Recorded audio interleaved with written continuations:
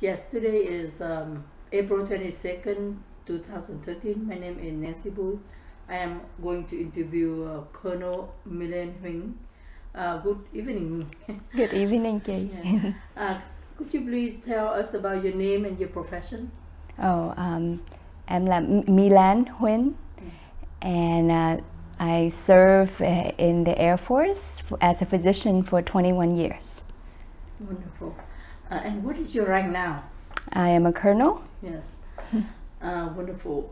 Could you tell what exactly Colonel Mylene Huynh does in Air Force? I'm currently the director of the Air Force International Health Specialist Program, and we have personnel assigned to work with partner nation militaries to build their capacity to share information so that we could work together if we need to make us more interoperable. Wonderful. Could you tell us a little bit about your family before 1975, your sibling, parent, and so on? Okay. I am a second child of a family of 4 children. My parents, my dad served in the South Vietnamese Army as a physician. My mom was working as a pharmacist. And my older sister, I have an older sister Sylvie, younger brother Apollo, that's his nickname, and a younger sister Bambi, that's her nickname as well. Before 75, my dad served in the South Vietnamese Army, as I mentioned. So he worked as a physician to take care of the South Vietnamese soldier, and was gone quite a bit. I remember him being gone and then coming back from his mission.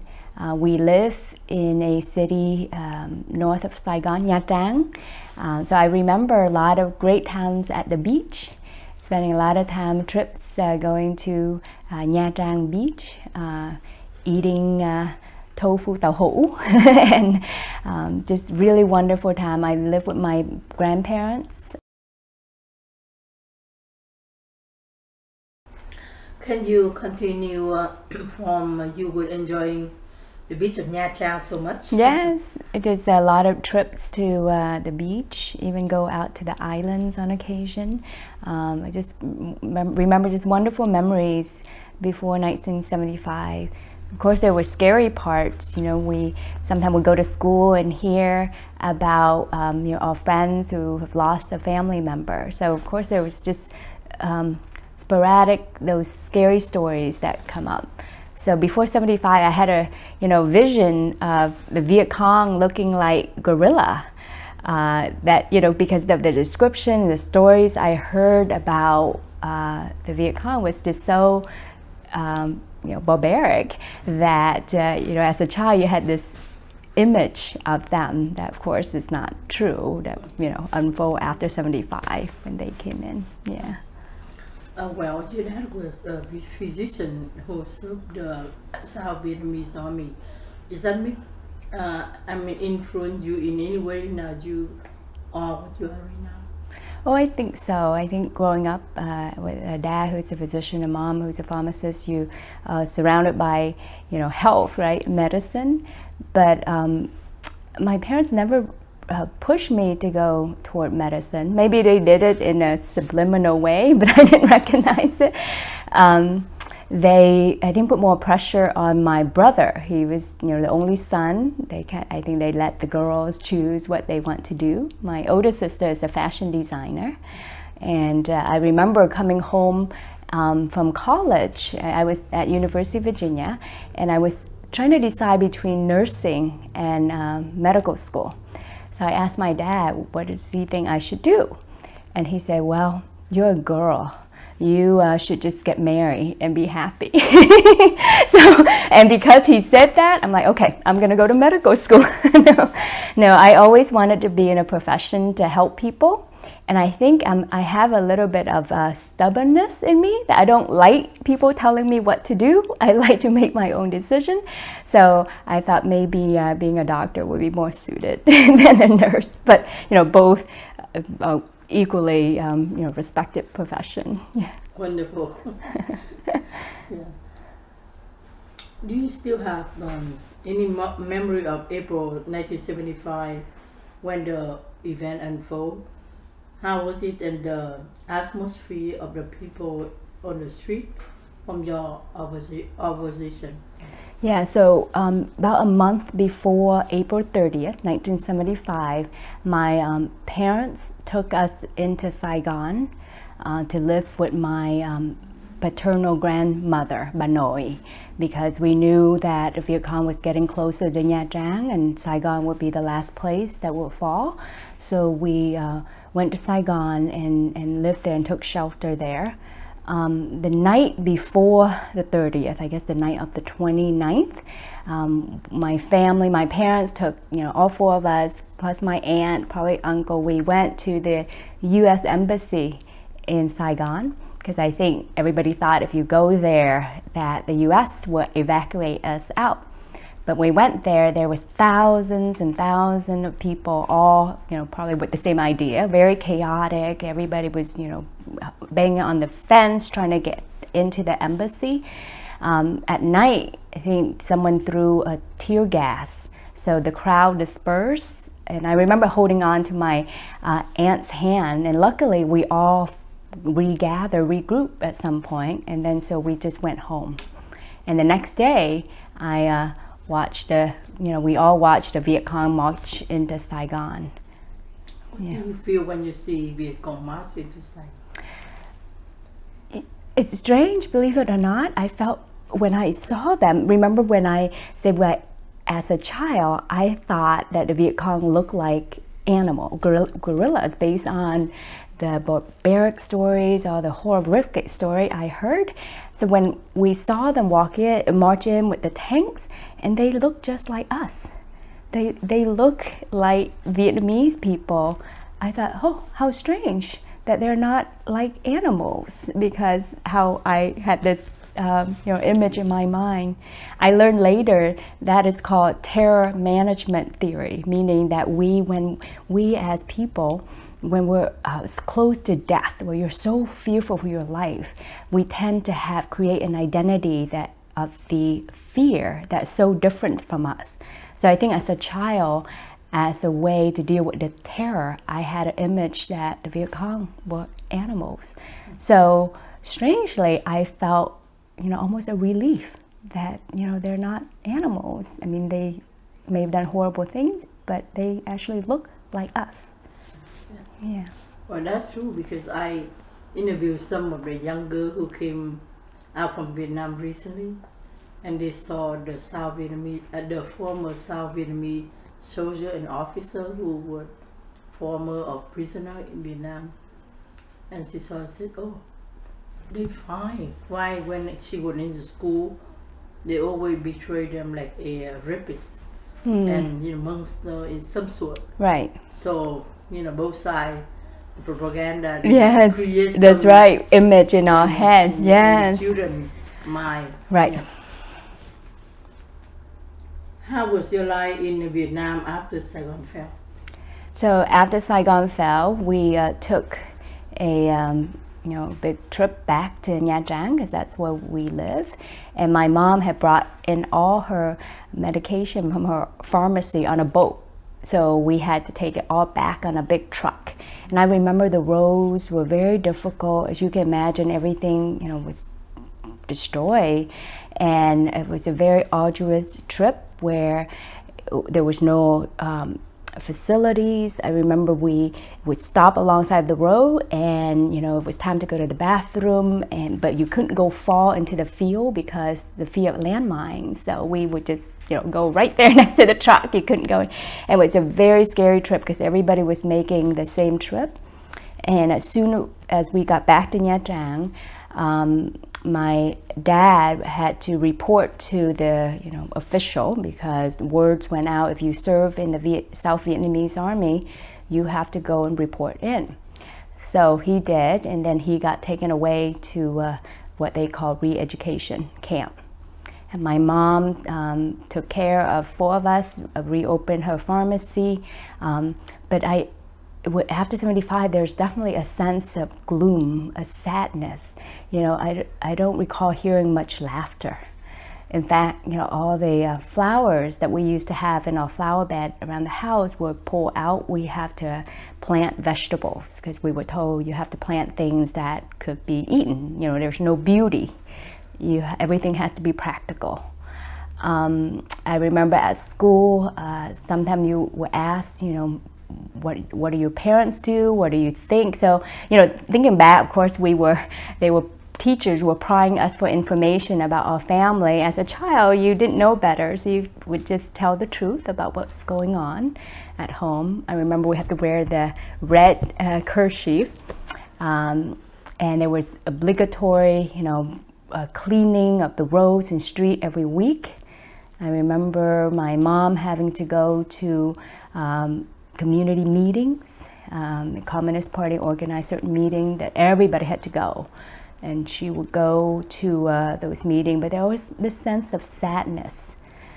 I remember there are a lot of chaos surrounding exchange of currency, because with the Communist Party, they want everybody to be equal. So there was a series of currency exchange, a lot of panic, food shortages. We began supplementing rice with potato, adding potato to rice. But luckily, I love potato, so that was fine. And then just very difficult time. I remember even one point where we didn't even have toothpaste. So we had to brush our teeth with a straw. How you cook rice and burn woods, and there was the straw from that, the ashes. And we would use that as friction to brush our teeth. So there was shortages of everything. Sense of sadness, worrisome, but I also get a sense that people were working together, that the community, the city of Nha Trang, people did try to help each other, but definitely a lot of fear in the air. What do you think about the sense of sadness? Where does it come from? I think we in the peacetime, no more war, no more bomb. Why is fear? Yeah, well, I think our freedom was lost. There was no freedom. There was a fear that we didn't know what the men were all taken away, right? So nobody knew what happened to my father. There was a sense of, not enough of anything. There's not enough food. There's a sense of, if you say the wrong thing, maybe you too could be taken away. So there was no free expression. And there's certainly no laughter like before. Where people would have jokes and there would be sense of joy and happiness. You just didn't see that. How is that atmosphere among friends? Same age with you, your classmate. Yeah, how were they in terms of? In terms of how you all gathering, what you talk about, and how was it still the same like before? Or how that went? I was 8 or 9 years old, so I think my immediate thing was just, I don't remember having conversation about this with them, but certainly I think that we were scared. We couldn't talk about it because I don't think we realized that we were scared. I know that a lot of my friends lost family members, so they were scared, or they didn't know what happened to their father or their uncle as well. But we went to school, there was recess, and the communists did institute mandatory physical education. So every morning we had to exercise. So that was different for us, where we had to wear a white dress. And I remember trying to, okay, how do I do this with the dress on? So things were different. But I think as an 8-year-old, we just try to find comfort in each other. You remember you had any difficulty because your father was in prison? Any discrimination from school board or from anyone? No, I don't remember that, because Nha Trang, most people, every family probably had the same situation where their dad or their uncle were taken away. Yeah. Okay. Hi, Sydney. What's that? Okay. I'm sorry. Thank you for listening. I have an audience right here. That's right. That's right. Okay, and can you share your you and your family journey to freedom? Yeah, so during that 1 year after 75, my mom, she's so smart. She had planned, you know, the Viet Cong really encouraged everyone to be self-sufficient. So it encouraged you to be farmers, right? Plant vegetables. They encouraged you to be fishermen. So my mom got together with some friends, 2 other families, and they chipped in. They bought 2 fishing boats.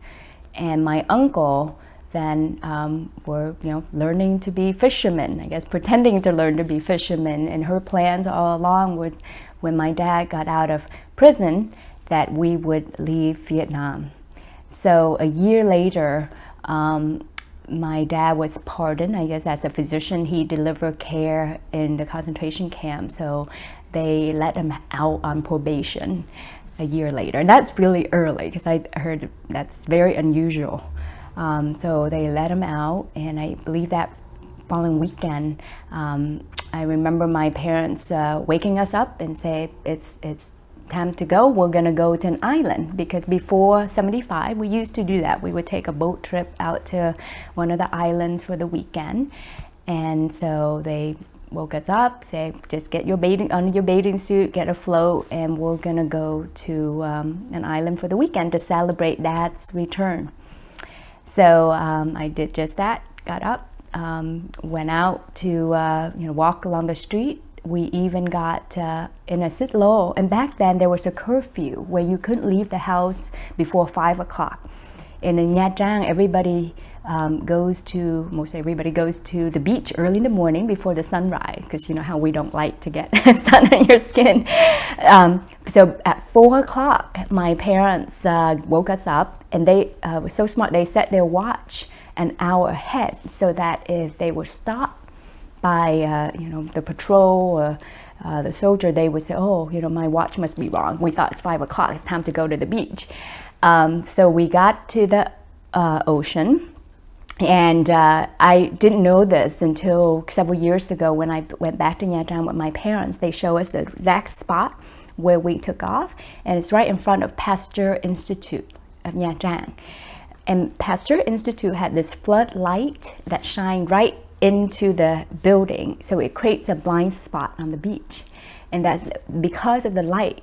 So I always tell my French friends that, you know, thank you to Pasteur Institute, keep paying the electric bill, because of that blind spot allow us to leave. And basically my uncle had the fishing boat waiting, and we swam from shore to the boat, and then just took off.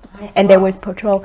I don't know, a couple 100 feet we swam out, but I had a float. I have a 4-year-old sister who my mom helped, but I remember just swimming by myself out into the boat, and my uncle just pulled us up onto the boat. But I had no fear at that time, because I really thought we were going to an island. You know, had my parents told us that we were escaping, I would think I would be so scared. So that moment of leaving was almost joyful until we got on the boat and, you know, went out to sea. It was a very small boat, very rough sea. We started out with 2 fishing boats. As you know, in Vietnam, people fish with 2 boats with the net in the middle. And the first night, one of the engine, we lost, you know, the engine of one boat, the boat that carried all the water and oil. So we had to figure out how to transfer everybody, including water and oil, to the second boat. But also the first night, my dad we saw a large ship, and we thought maybe we were out in international water. So my dad used his, you know, flare, from the army day to, you know, signal distress. And all the women, children were told to lay down, cover with blanket, and the boat did come. They came around to basically look at us, and they saw that the engine was still running, and they just turned around and laughed. My parents told us that we were very fortunate, because it turned out that that ship had a Russian flag. So had they boarded, they would have known that we were trying to escape, but they saw that we were fine. The engine was still working, they left. So the next morning we transferred everything to one boat, and then 6 nights at sea, and we arrived at the Philippines. And we probably had angel guiding us along the way, because I remember I was sick most of the time, but the moments I was not sick, I would see dolphins jumping along our boats. And when we got close to the Philippines, we met up with some fishermen who exchanged us.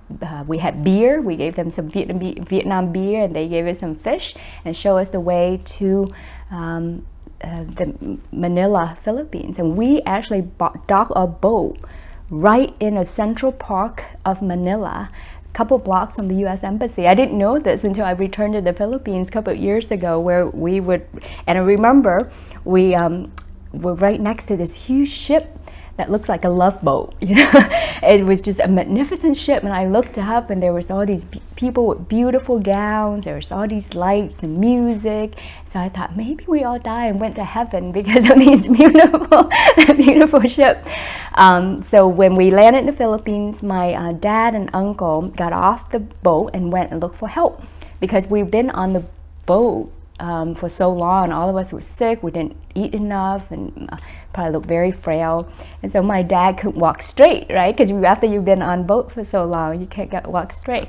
So he stopped by a policeman and said, "Hi, I'm a refugee, and we're here seeking refuge in the Philippines." And they thought he was drunk. So they made my dad do the alcohol straight line walk and everything. Finally, they believed us, went back to the boat, and then they called the Red Cross, who brought in rice and water. And then the next day we went to the refugee camp.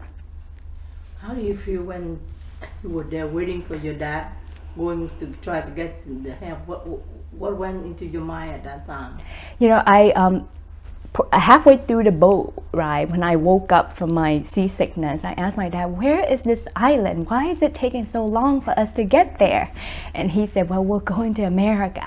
And I always had this beautiful vision of America being like paradise. My dad actually went to San Antonio for training, part of the U.S. Army training, and I remember seeing a picture of him holding snow, and he brought back a beautiful doll. So I always thought, oh, America, it's so beautiful. I think when I was probably waiting for my dad, I was probably mesmerized by that boat, that huge ship next to our little small boat, and just seeing the glitters and the beautiful lights. Yeah. So you don't live in the Philippines that long? Just 2 months in a refugee camp, and then we came to Dale City, Virginia, not far from here, where Potomac Mills is now. Oh, wow. Yeah. Big shopping.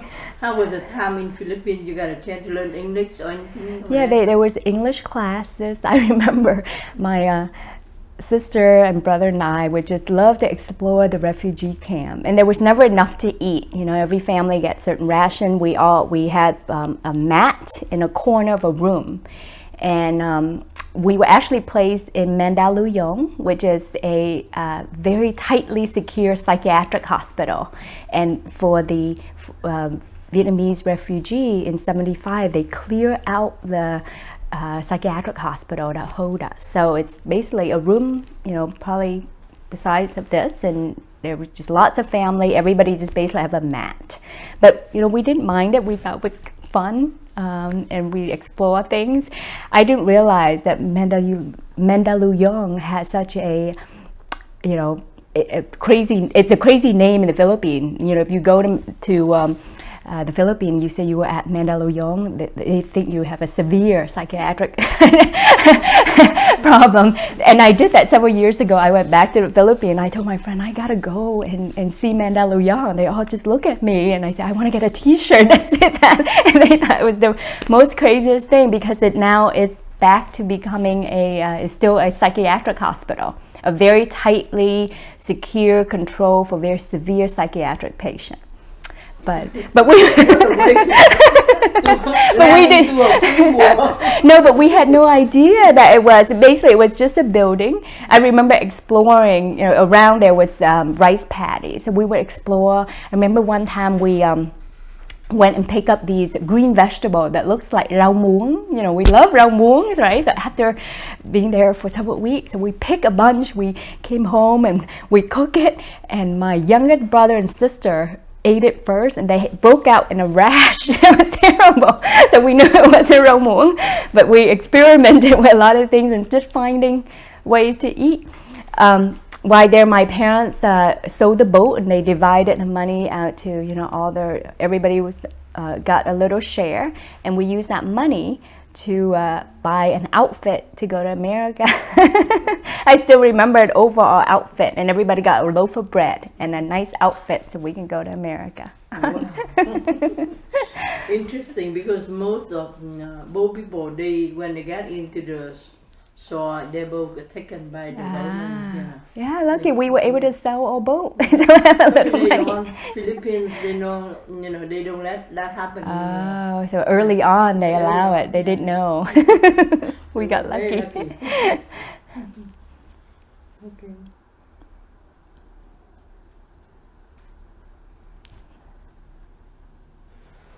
How did you and your family go about basically how did they rebuild their life, and how was it difficult for you to assimilate into the foreign education system? We're talking about America. Oh yeah.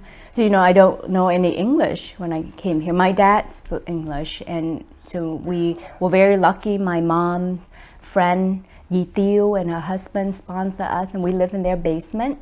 And the elementary school I went to was right in front of their house. I remember the first day looking, you know, peering out the window, looking across the street to see the school and seeing children in beautiful clothes. In Vietnam, as you know, we were in uniform. Here it's just so much color.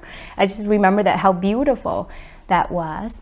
I remember, you know, not knowing a lot, feeling like an outsider in school, and but as I said, I was very good in math. I think in Vietnam, you know, we just learned math more advanced, so I was just very, very good in math. And then everything else, I just listened.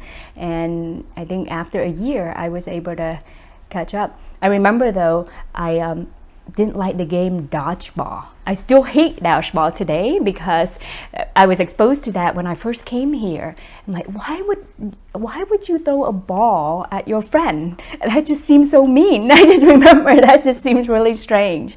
But my parents worked really hard to regain their education. My dad had to retake the flex exam.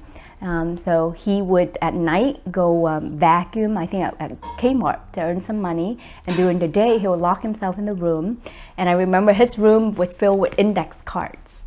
You know, he was learning, you know, trying to prepare for the national medical exam, and he passed it on the first try, which is incredible because I've taken the national medical exam and it's a hard exam. I can't imagine doing that, you know, after a year coming here from Vietnam. And my mom also went back and got her education. She didn't go back for her pharmacy degree, but she got a medical technician degree.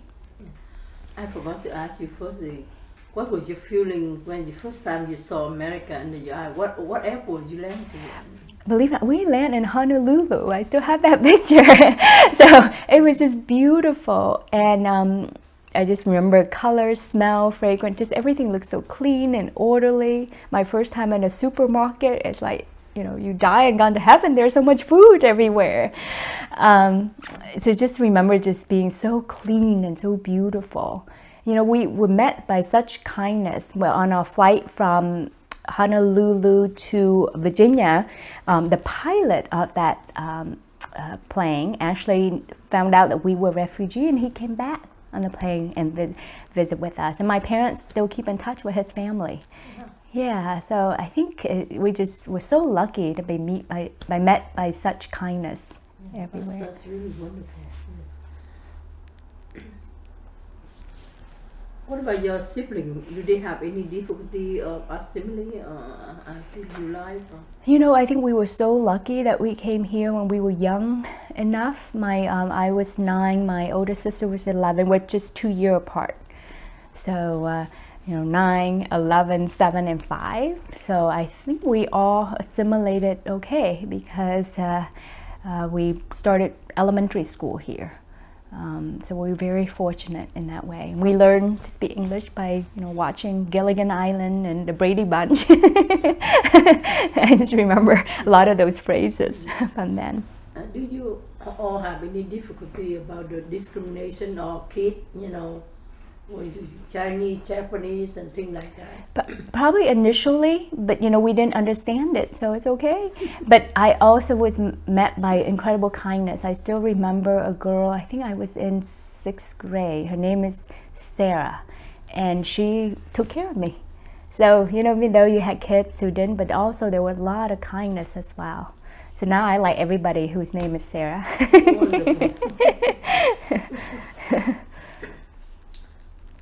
I think I asked you before, but this I would like to go deeper into it. Is what made you to medical field and Air Force? Yeah, I think I always wanted a career that I could help people. So medicine just made sense. I just enjoy, helping people, and I think I just tend to do that well. For the Air Force, though, I was in college at University of Virginia, and I met a friend there. Her name is Mary Beth Webb, and she was in the Air Force ROTC, the Reserve Officer Training Corps. And she was a very spiritual, just a very loving spirit. And she told me about Air Force ROTC. I didn't know much about, ROTC as an opportunity. So I asked her what it was about, and she took me to, see what they were doing. And I really liked it. I think I always had a very positive sense of the U.S. military. Almost a great sense of gratitude that the United States gave us a second chance, a new home. So I thought, if I serve, maybe it's a way to pay back and help this country. And I remember, taking classes in OTC about military history. And one of our instructors said, nobody loves peace more than the military. And that is so true. People have a different perception of the military being, we're here to kill, but I could tell you, nobody loves peace more. It's something we train to do, but not certainly something we want to do. So it just resonates so well with me. While I was a young girl in Nha Trang, I remember at a market, I had an encounter with a U.S. Military member, and he gave me a piece of gum. I think I was lost away from my mom, and he just gave me a piece of gum. And so I always joke with my friend, I joined the Air Force because of a nun. Well, my friend, Mary Beth, later on became a Catholic nun after she served 4 years in the Air Force in the space program. She's now a Catholic nun. So I always say I joined the Air Force because of a nun and a piece of gum, because it gives me such a positive sense of, sense of duty that you're there to serve something greater than yourself. Well, I am so admired that, even a nun and a gum. Not in a government. Work officer here. Being a very small woman, do you have any sense of discrimination when you were in a medical field and then Air Force? No, not at all. I think that's the beauty about the U.S. military is that we're all treated very equal. It's based on our performance as a military officer. And I think I never get a sense that because I'm a woman, I can't do this. I just say, what is it I want to achieve? And I never felt that because I'm a woman, that would hold me back. In fact, it's really funny because I have 3 boys, and when they were younger, I used to wear combat fatigue to work. After 9/11, that's what we wore every day, was all combat fatigue.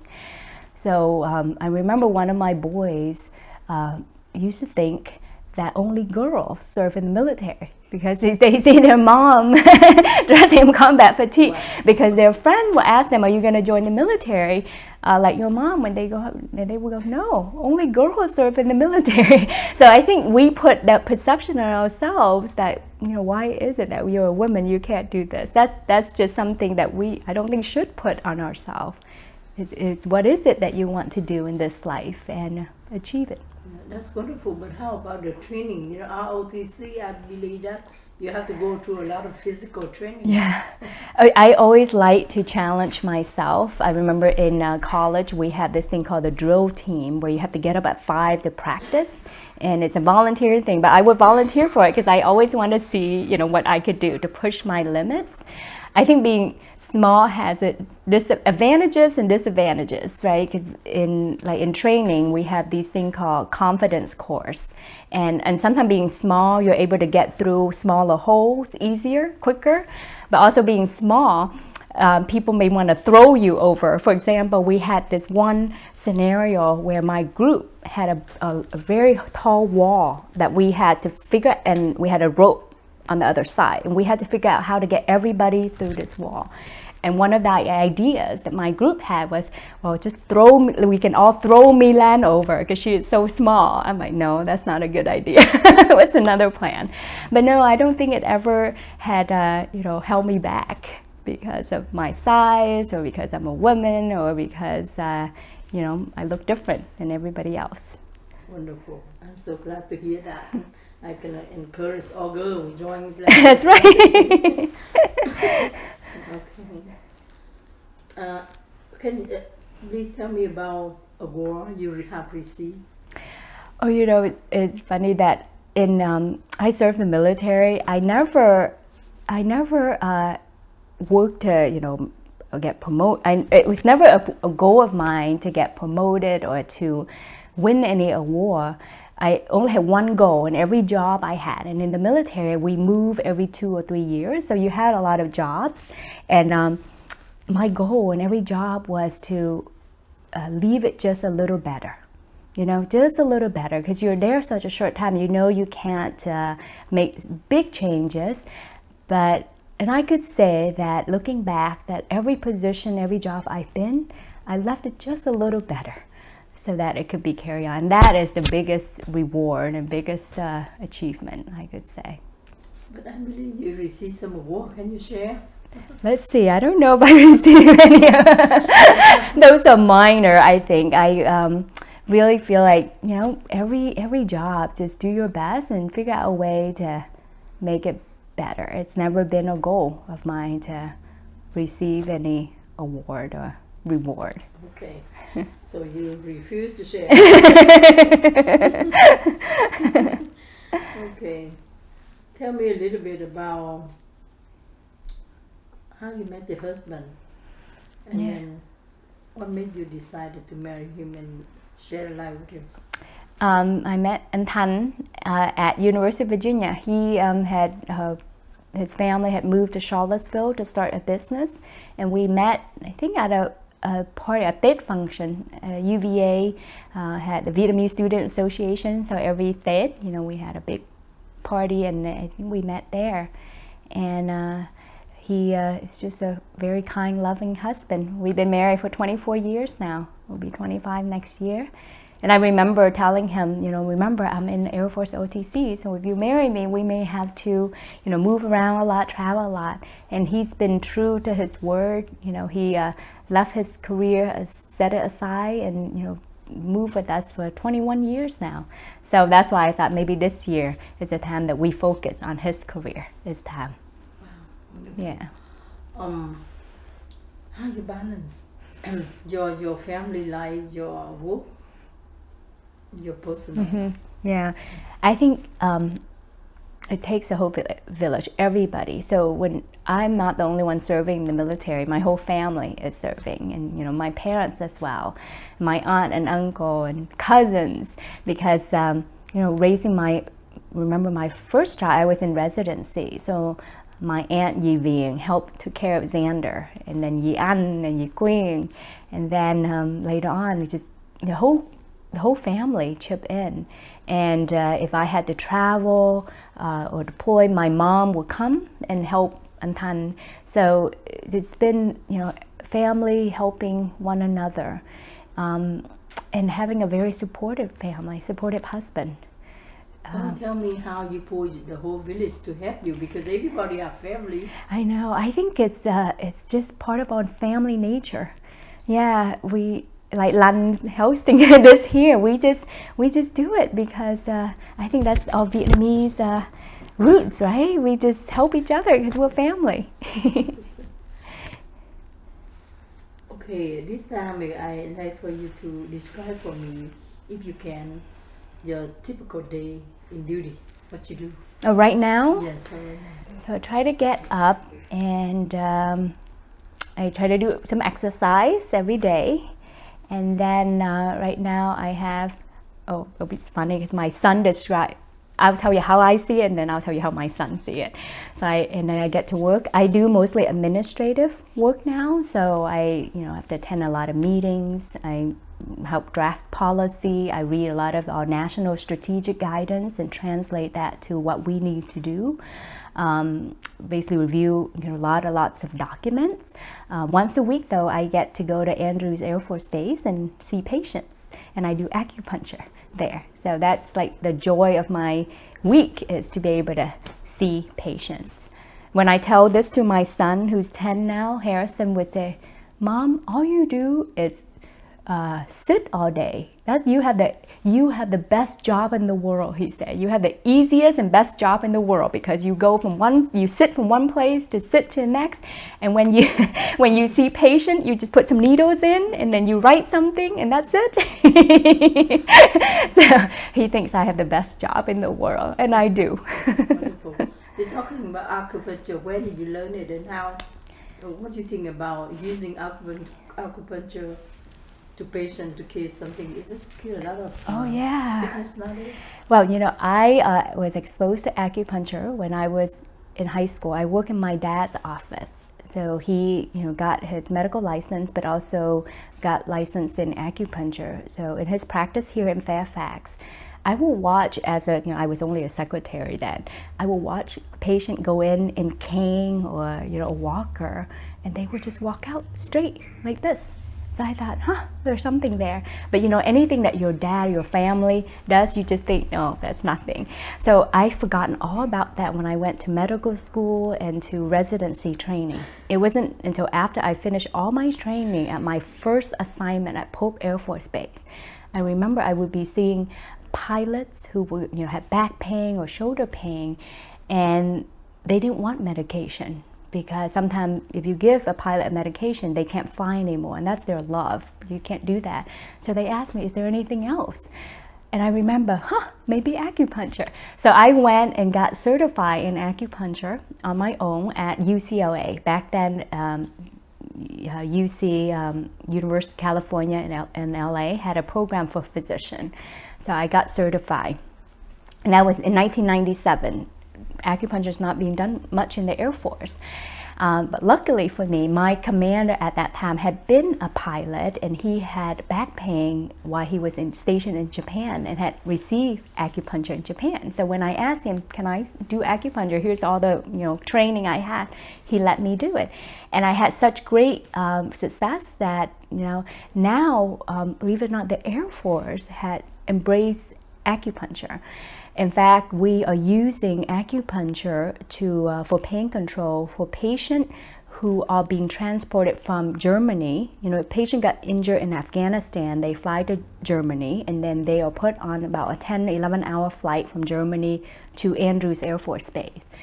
And if we give them so much narcotics, they become addicted. So now the Air Force is using acupuncture so that they're not having to place on significant narcotics. So it's widely embraced in the military. We're also using it to treat post-traumatic stress disorder and in other ailments. So it's being embraced. Wonderful. I have to see you after all this. Okay. Well, being a small build woman, minority, Vietnamese American, how can you tell a big guy 6 foot 4 do whatever you want? You have anybody come back and say, no, I'm gonna do it. In the military, it's your rank. It's just your rank. Yeah, it's funny. When I was the squadron commander at Kirtland Air Force Base, as a commander, when you walk into the room, everybody stand up. So that was strange when I first walk in the room, everybody's standing up. I'm like, who are they doing that for?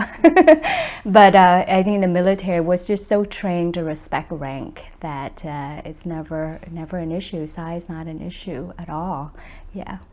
What I love about our Vietnamese heritage, being born in Vietnam and carrying that heritage, and then growing up here in the United States, is that we are so blessed to embody the wisdom of the East and the confidence of the West. I think we're so lucky to be here in the United States as Vietnamese Americans, because we carry both the wisdom and the self-confidence of the West. We know how to utilize all the best. Because we have downside too. Right, and exactly, that's what my dad said when we first came here. He said, we're in a new country. Take what's good about this country and embrace it. Likewise, we will keep what's good about our heritage and continue to apply that. So you can pick and choose, right? You pick and choose every day what we want to take as part of us. Yes. Okay, you say a little bit earlier, but because this is my list of questions. How do your 3-5 sons feel about having a mom being a colonel in Air Force?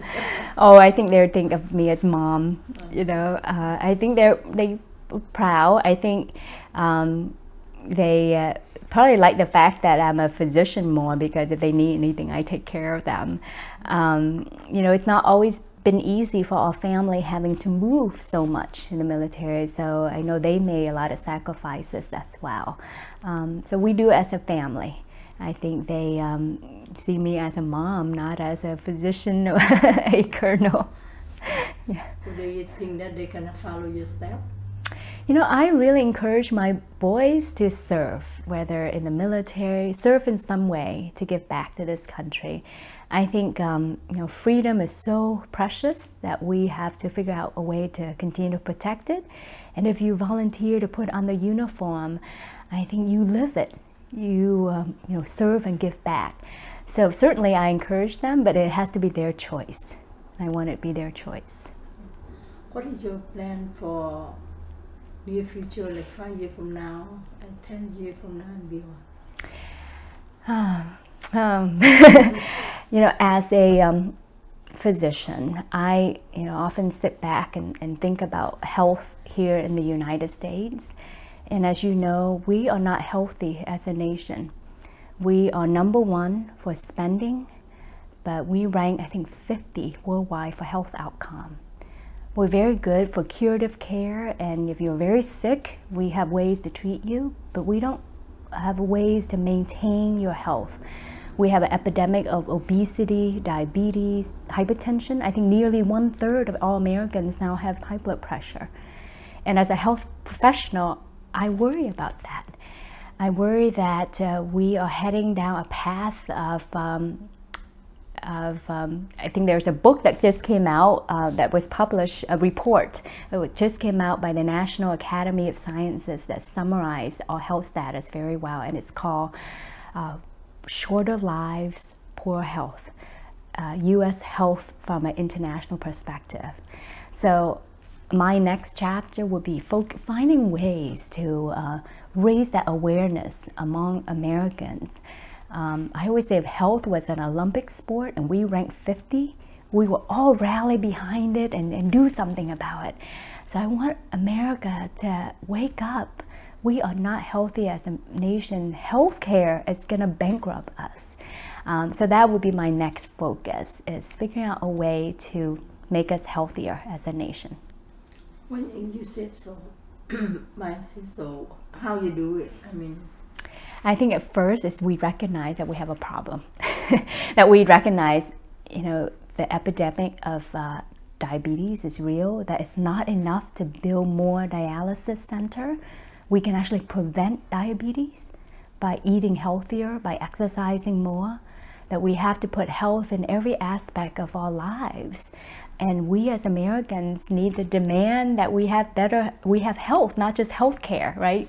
There's a big debate about health care, but as citizens, we should all say, we want better health, not just healthcare. Healthcare is a way to get us there, but we could be healthier. And I think it starts with us individually.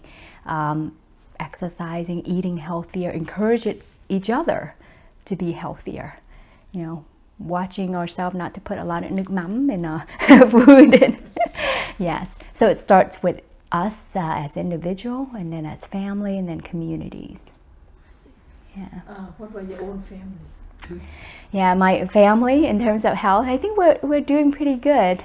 We do watch what we eat. My dad was diagnosed with liver cancer. I don't know if he wanted me to share this, but since then he's turned his life around. Had really focused on eating healthier, and then we all do some form of exercise. My parents do Tai Chi almost every day.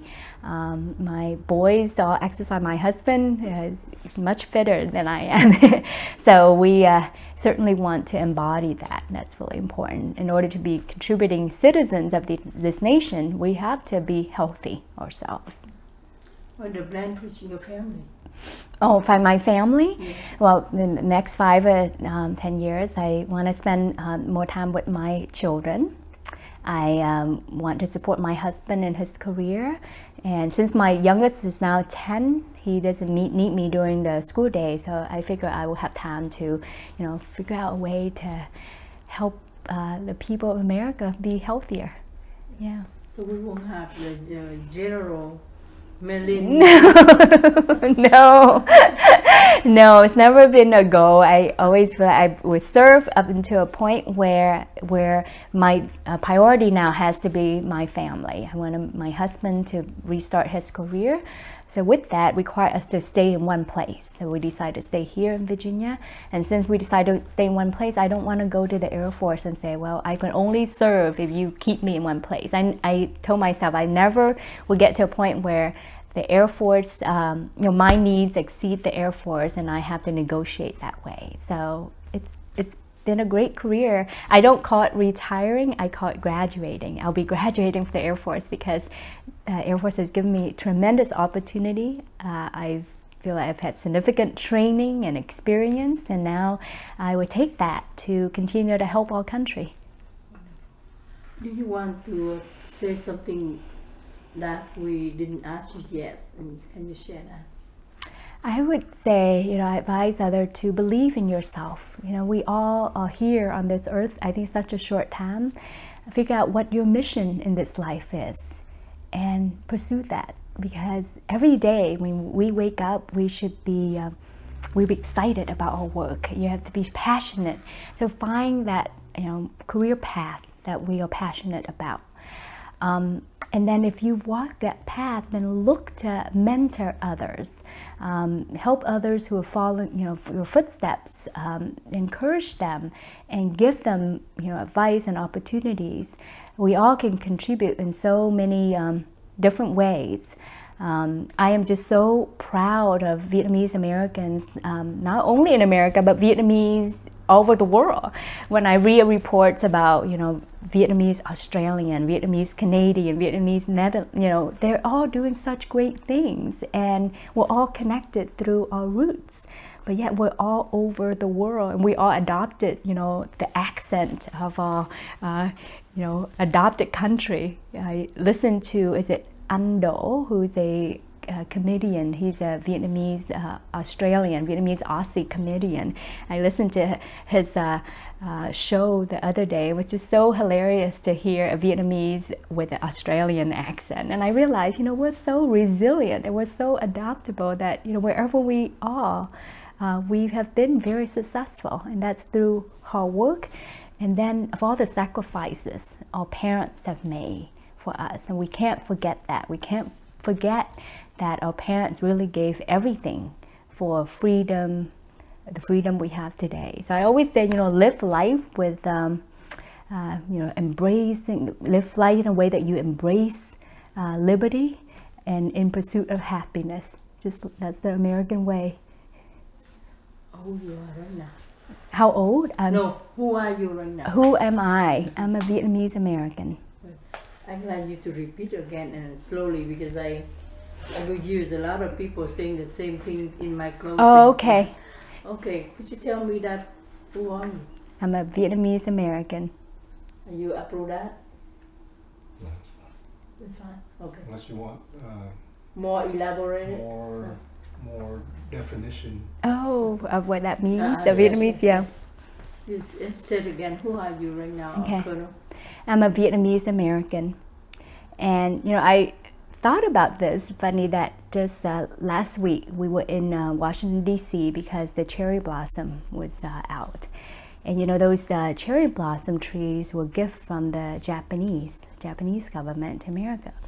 And they're now planted on American soil. So in a way, I think I'm a lot like a cherry blossom tree. You know, we came from Vietnam, but we're planted here in America. I don't think the cherry blossom, we asked them, are you Japanese or you American? They said they're both. So we are Vietnamese and American. I think we carry a bit of Vietnam wherever we go. And I don't think Vietnam is actually a place. It's actually us, all of us, here. Sorry, I don't know. That's enough, right? That's good. Yeah, please. Yeah. Unless you want to say No, something. that's Okay. good. This is my last one. If you have one dream, what your dream would be? Peace. Peace. Yeah, you know, you and I, and you know, a lot of Vietnamese Americans born in Vietnam have seen war, and we saw war in Afghanistan, Iraq for so many years. I've seen the suffering of war. For my patients, you know, I still do clinic, and I have doctors who are not military. They don't wear the uniform. They're civilian. I always tell them that they don't have to deploy to Afghanistan, Iraq to see the conflict and war, because in medicine, the war comes home. They see the suffering every day in the clinic in our troops. So if we see that, why wouldn't we strive for peace? So I just want peace. Thank you very much.